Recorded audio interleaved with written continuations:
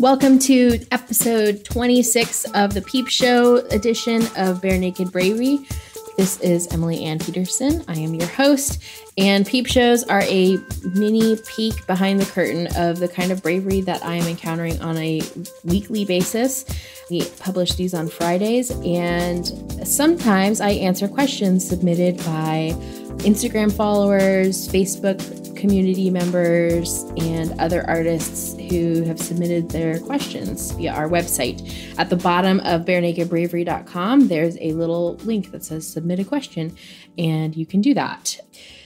If you are on Instagram and you'd like to submit your question that way or via our Facebook community, all you have to use is the hashtag #AskEmilyAnn when you post anything on either location, and I will make sure to collect it and answer it for a future time.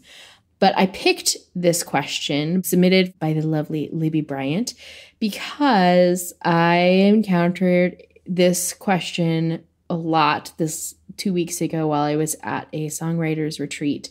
I got to spend the week with a handful of songwriters in various experience levels, and also got some good FaceTime with my songwriting mentor, Jan Christ. And she, sneak peek, is going to be a guest on the show soon because she and I got to record the first Bare Naked Bravery in-person interview. All of our other interviews are all done via like Zoom or Skype. And I'm really excited to jump into the live in-person interviewing elements. So Libby, let's get to the question here. Libby asked this question. She says, how do you put yourself out there if you don't know exactly what you want? Should you just wait until you're 100% clear?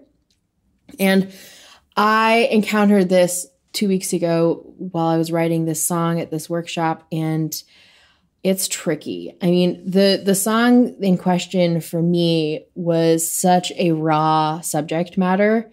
And it wasn't necessarily personal, except the fact that I observed this. So to give you some backstory, the very same day that I interviewed Jared Angaza, whose episode is just 2 weeks previous to this, he and I talked a lot about advocacy and how to witness pain. Well, unbeknownst to me, my dad had asked me to join him for this documentary viewing because I was visiting my parents at the time, and so went to go see this documentary called Last Man in Aleppo, which is all about the White Helmet Brigade in Aleppo.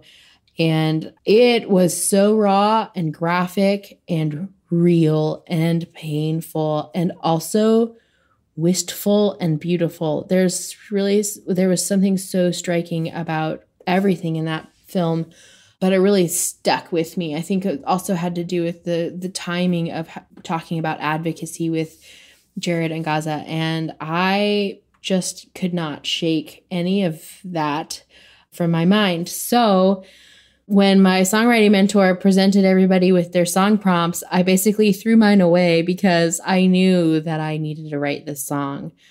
And I didn't know what it was going to be like. I didn't know what I really needed to say, even. I just didn't know. So I started. And I think, Libby, in regards to your question, do you wait until you're 100% clear? I would have to say no, because I think the majority of life is not clear. I mean, take, say, a marriage, getting married.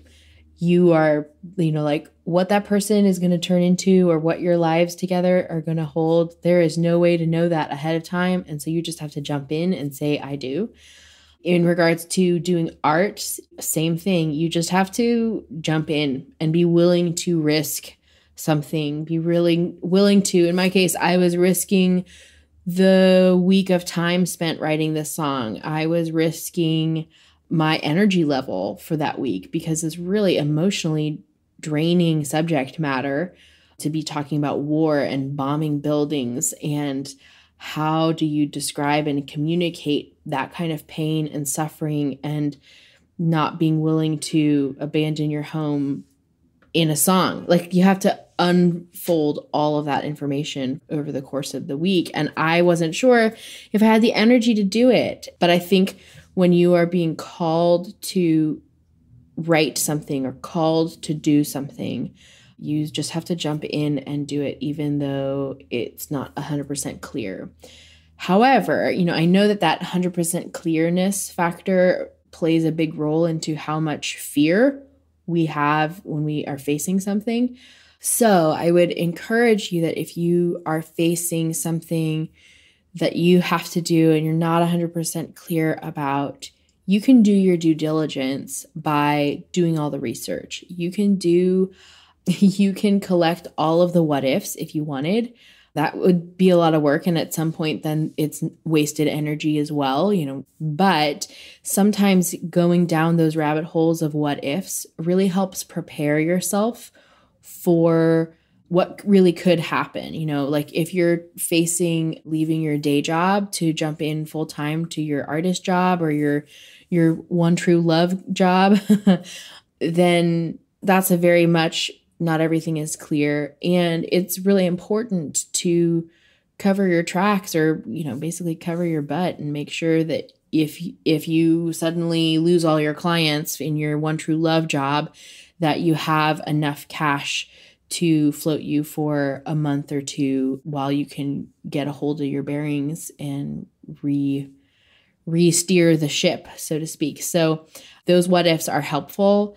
If you are facing something that you have to accomplish and you don't quite know what it is that you want it to become, I say go for it and start.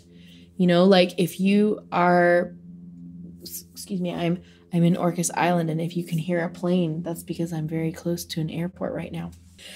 I think that if you jump into a project basically and just try one angle, what's the parable or the proverb, the African proverb, you eat an elephant one bite at a time, which is, I hate that. I don't want to eat an elephant, but you have to take one small step. And if you are going forward in a big project and you're not quite sure how it's all going to turn out, start with one corner of it.